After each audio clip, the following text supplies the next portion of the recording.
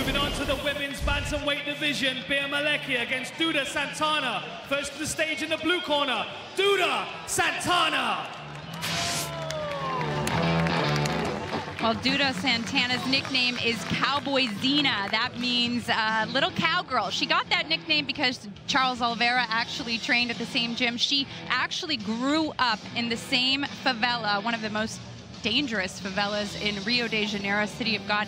That is where Thiago Santos grew up. Of course, he's fighting for a title next month. She really looks up to him and wants to make a name for herself in this business. Malecki. Not a lot of tape on her either. No, yeah, that's tough.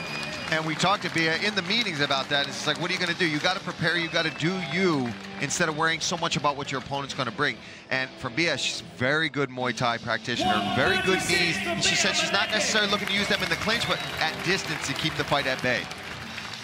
Bia Malecki over at Fortis MMA, as you see Safe Saud up on stage. And the UFC has had their eye on Duda Santana. She was originally slated to compete on Dana White's Contender Series Brazil. Couldn't take that fight, kind of got depressed, had to rally, get back into it.